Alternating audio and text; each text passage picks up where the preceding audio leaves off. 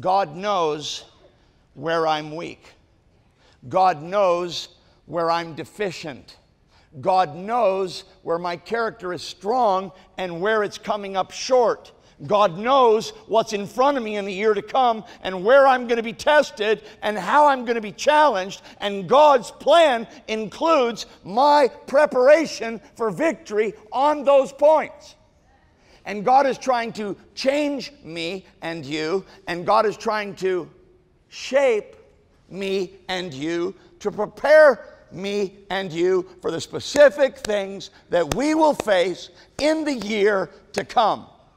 That's what the will of the Lord is. That's what the will of the Lord is.